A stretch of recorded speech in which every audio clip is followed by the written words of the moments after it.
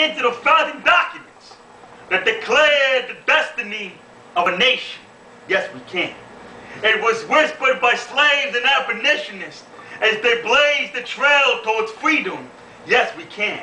It was sung by immigrants as they struck out to distant shores and pioneers who pushed westward against an unforgiving wilderness.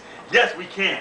It was the cause of workers who organized, women who reached for the ballots, a president who chose the moon as a new frontier, and a king who took us to the mountaintop and pointed the way to the promised land. Yes, we can to justice and equality. Yes, we can to opportunity and prosperity. Yes, we can to opportunity and prosperity.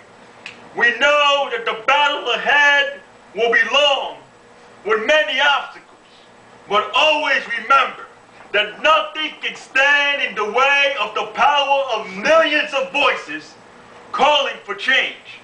We have been told that we cannot do this by a cause of cynics. Those voices will only grow louder and more distinct. We have been warned against offering the people of this nation false hope. But in the unlikely story that is America, nothing has ever been false about hope. The hopes and the dreams of the little girl who goes to the crumbling school in Dillon are the same as the dreams of the boy who learns in the streets of LA.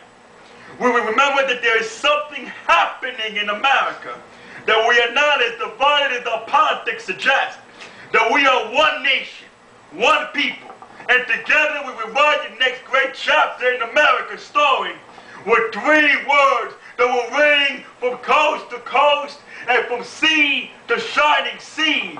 Yes, we